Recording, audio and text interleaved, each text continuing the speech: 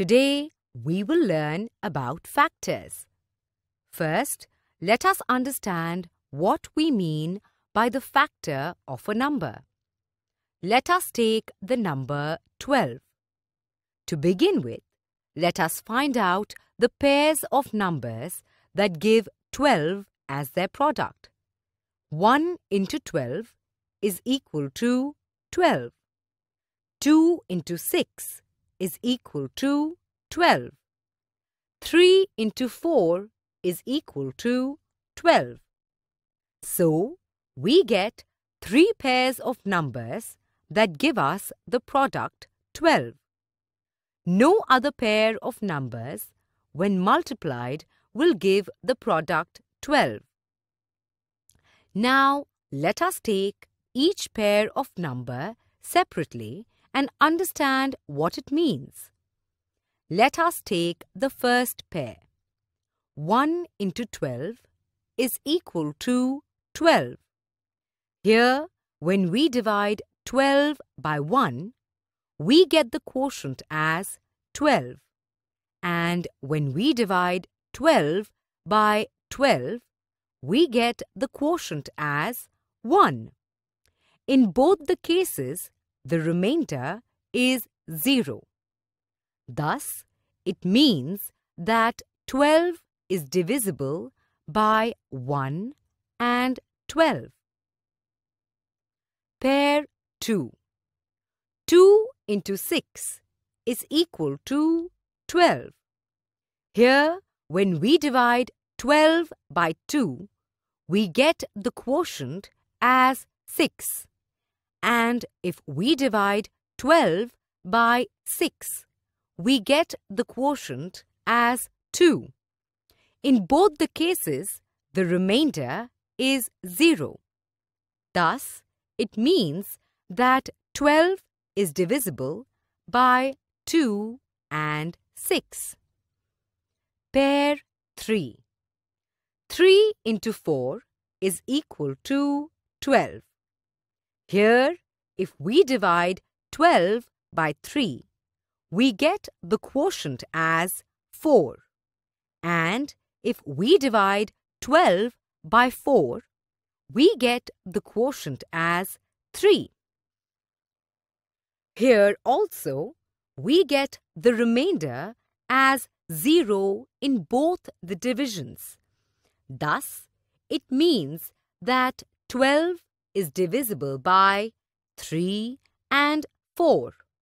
Thus, we now understand that 12 is divisible by 1, 2, 3, 4, 6, and 12.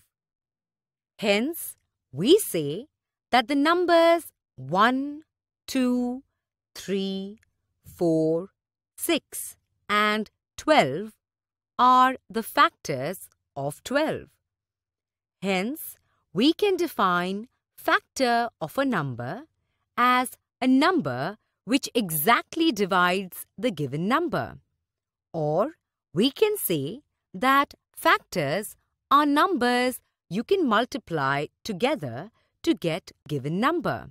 Now, let us look at certain points which we need to understand related to a factor with the help of some examples. Point 1. 1 is a factor of every number. Look at the examples. 1 into 6 is equal to 6. 8 divided by 1 is equal to 8. Thus, 1 multiplied by any number gives the number itself as the product, and any number divided by 1 also gives the number itself as the quotient. Hence, we conclude that 1 is a factor of every number. Point 2. Every number is a factor of itself.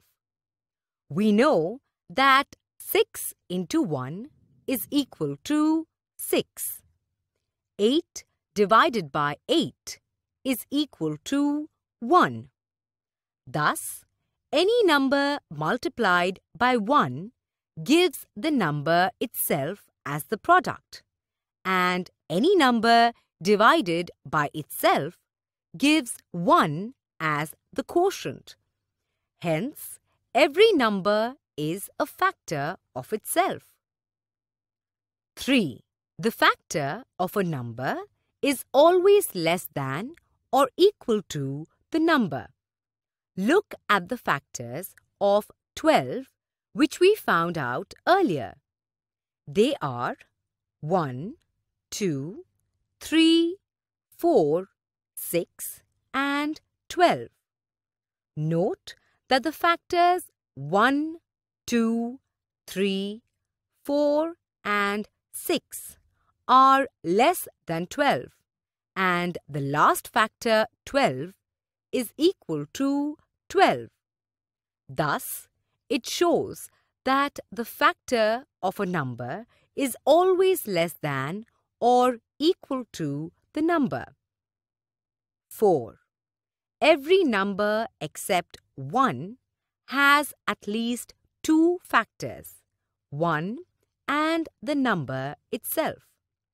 Let us look at the factors of 7. They are 1 and 7. No other pair of numbers, when multiplied together, will give the product 7. That is, the number 7 has at least 2 factors, 1 and 7. That is, number 1 and the number 7 itself. Hence, we can say that every number except 1 has at least 2 factors, 1 and the number itself. Do remember these points properly. They will help you to find the factors as we go further. Now, let us find the factors of one more number. Let us take the number 30. The pairs of numbers which give the product 30 are 1 into 30 is equal to 30, 2 into 15 is equal to 30, 3 into 10 is equal to 30, 5 into 6 is equal to 30. Thus, the factors of 30 are 1, 2, 3, 5, 6, 10, 15 and 30. Now, look at these factors and remember these points. 1. A factor of a number exactly divides that number. 2. 1 is a factor of every number. 3. Every number is a factor of itself. 4. The factor of a number is always less than or equal to the number. 5.